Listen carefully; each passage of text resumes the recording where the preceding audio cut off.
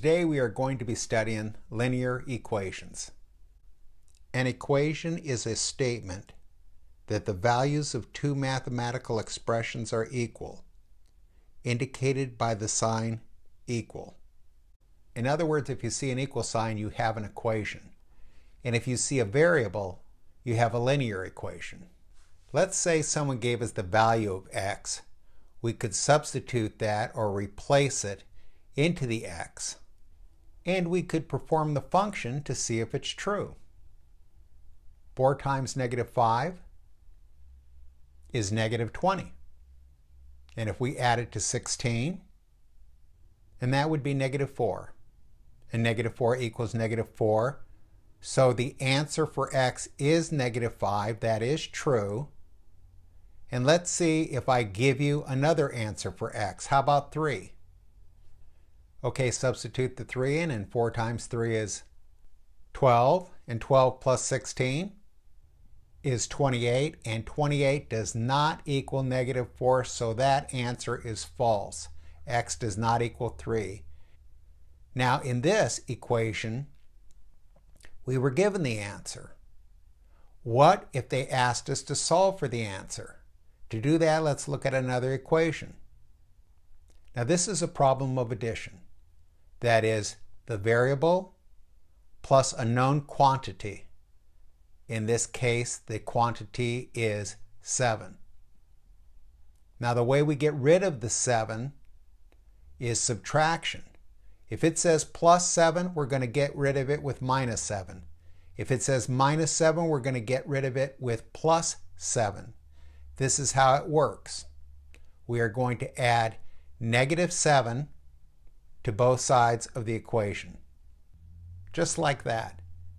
And if we add the rows down, x plus 0 is +7 plus -7 will be 0, so we'll just leave that blank. Let's bring down the equal sign. And let's add the -5 and the -7. And we have -12. So we have -12 on the right-hand side. We have x on the left-hand side, and x is alone. So x equals -12. Now stop. This is an equation. That means if we're going to add anything to the left-hand side, we have to add it to the right-hand side. If we subtract anything from the left-hand side, we have to do it to the right-hand side. Whatever we do to the left-hand side, we have to do to the right-hand side. That is what equal means. The other thing that we did is we got our x alone. Now, to solve an equation, to solve a linear equation, you always have to get x alone. So that's what we're always trying to do. Let's try a couple of more addition problems. Now here we have 4 plus x equals 8. We want to get the x alone, so what are we going to do with the 4 plus? We're going to add -4 to that. Whatever we do to the left-hand side, we have to do to the right-hand side. Adding down, 4 plus -4 is 0, so why don't we leave that blank? X plus 0 is x, so let's bring that down. Of course, always bring down the equal sign. 8 minus 4, and that is 4. So x equals 4. And as you can see, that's essentially the same problem that we previously did. We had a lone x, that is 1x, plus a number. We got rid of the number by adding the inverse of that number, by adding the subtracted value of that number, the opposite of that number. Let's try another one. We have 7 plus x equals 9. And we're not going to add anything to the left-hand side because there's no x over there. The 7 is alone. And on the right-hand side, we have x plus 9. So let's get rid of the 9 so that we can get x alone.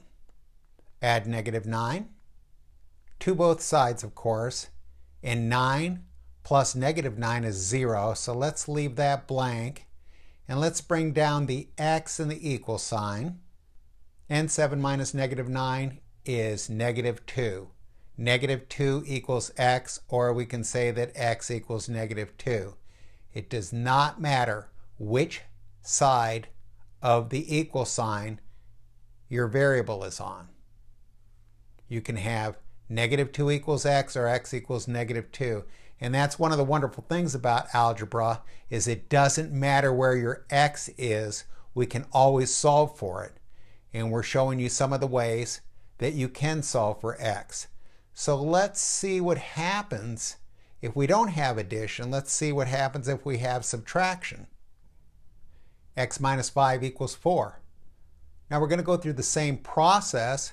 We're trying to get x alone. Now how do we get rid of -5?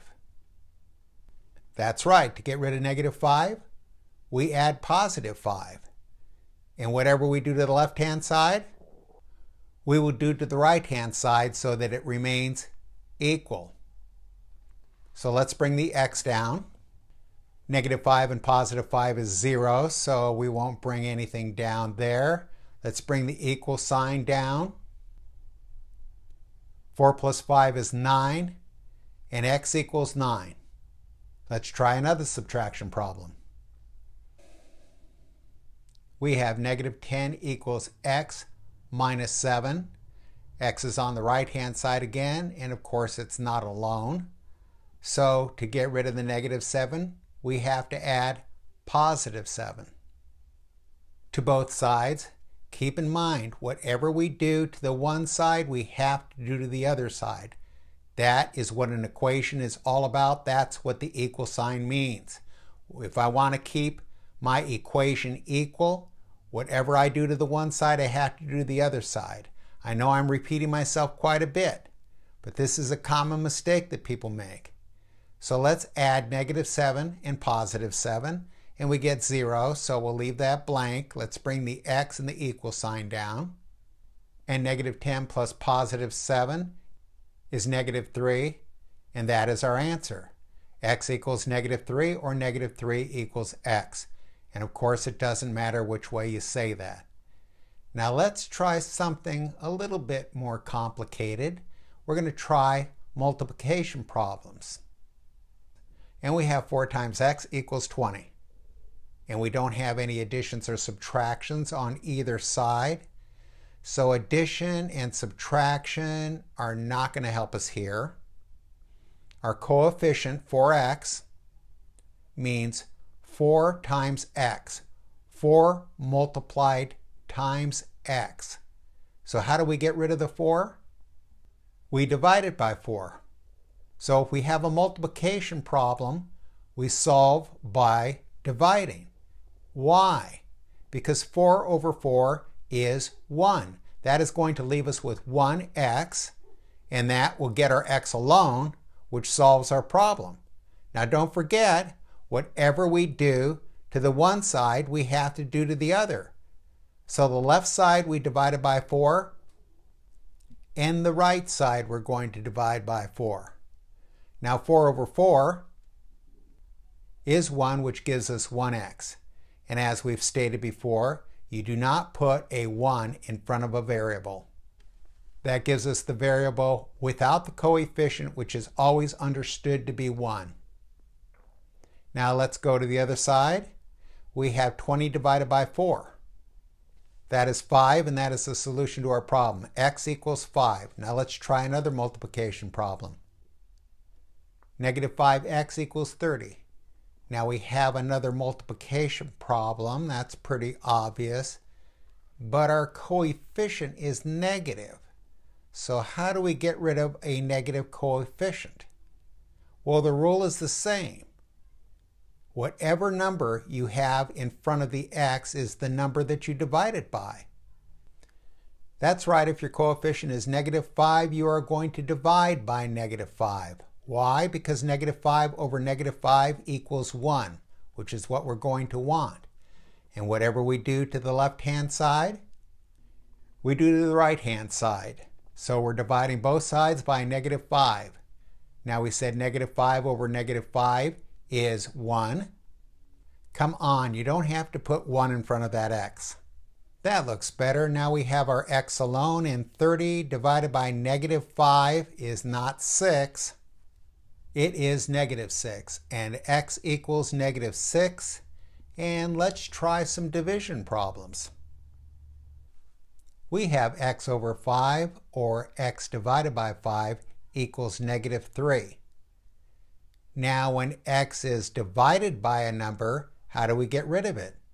We get rid of it by multiplying it by the same number. It's the same thing as multiplication. We just do the inverse. We do the opposite. Okay, we have a 5 on the bottom. Let's put a 5 on the top. Now that's times 5. That's not plus 5. Plus 5 is going to get you in a lot of trouble. And whatever we do to the left-hand side, so we multiplied our x times 5, and we are going to multiply our -3 times 5. Now 5 over 5 is 1x, and thank you for not putting a 1 in front of that x. And -3 times 5 is -15, and that is our answer. X equals -15. Now let's try another division problem. X over -7 equals -2. So to get our x alone, we're going to have to multiply by -7. And of course, we're going to do the same thing to the right-hand side. -7 over -7 is 1. And that leaves us with -2 times -7. Now you can multiply -2 times -7, or you can multiply your negatives first. I kind of like to multiply my negatives first. And they both turn positive, and 2 times 7 is 14. And the reason why I don't like to multiply negative numbers times negative numbers, you can do that if you want. That's perfectly acceptable. But I can't tell you how many times -2 times -7 ends up equaling -14. Get rid of your negatives first, and you're going to make fewer mistakes. That's just my opinion. But in any event, x equals 14, and that is the solution for this problem. And that is the end of our linear equations. And homework is on page 32.